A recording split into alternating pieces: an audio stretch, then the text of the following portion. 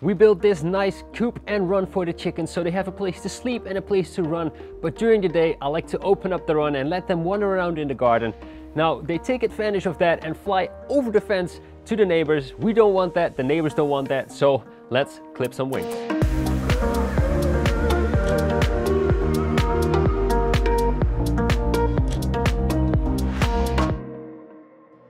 Hey, and what is going on everybody? Welcome to the Farm Dream. My name is Raymond and today we're gonna look into clipping some chicken wings.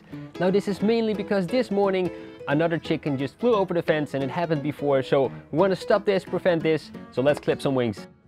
Some people might find it cruel to clip your chicken wings because it prevents them from flying, but to be honest, when they get older they usually get fatter and the wings can't support them that much anyway, and also they can jump higher than you think. So don't feel sorry for your chickens, they will survive just fine. Now before we begin, it's good to mention a few things. First of all, when you have a bigger flock, it is smart to clip 50% on the right wing and 50% on the left wing, making sure they can go in both directions when a predator arrives, giving them a bigger chance of survival. Also, clip them when they are mature or getting to that point, so you're not clipping away the wrong feathers and you may cause injury. The chicken has a defined line on the wing when you spread it, as you can see right here. This is also the line where you want to clip it. As long as you stay outside of the line, you're fine.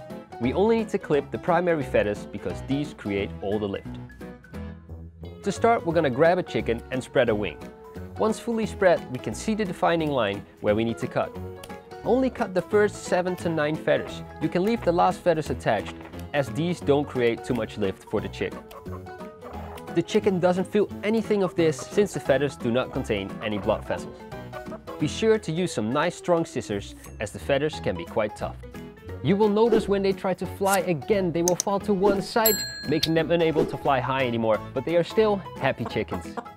The feathers will grow back when the chicken molts, which is usually once a year, so once a year you also need to clip your chickens. And that's all you need to know about clipping your chicken wings. If you have any questions, leave them in the comments below and I'll be sure to answer them. If you like this video, leave a like, consider subscribing, and don't forget to live the farm dream.